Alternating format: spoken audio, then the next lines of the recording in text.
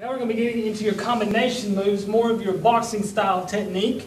We're going to be from a fighting stance from here. This will be your first fighting stance technique. We're going to slide up and perform 3 technique here. So we're going to slide up first, do the lead jab, which you already know. Lead jab, bring it back, do sort of, they call it a cross, but in martial arts it's pretty much referred to as a reverse punch. But we're going to call it a cross for now. Cross, and when you do that cross, now that back leg is going to come up just a little bit. I'll show you from a side view in just a moment. Now after you're doing your cross, you're going to bring it back and do a hook from here.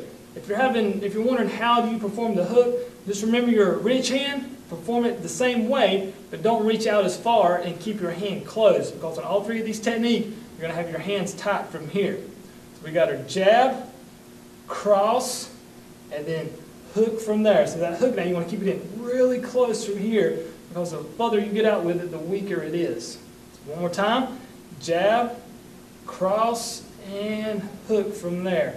So we're from here, we're going to slide up, step out, jab, cross, and hook. And remember, each time you perform a technique to bring it back, make sure you get that guard up, ready for your next move from there. So you're actually striking and covering 2 at the same time. We're going to slide up, drop that guard, that front guard slightly down, jab, and right here is what I'm talking about when you're bringing your back leg up a little bit. You're going to pivot, and as you pivot, that back leg is going to come up to punch. And you'll see I'm sitting on the ball of my foot from there.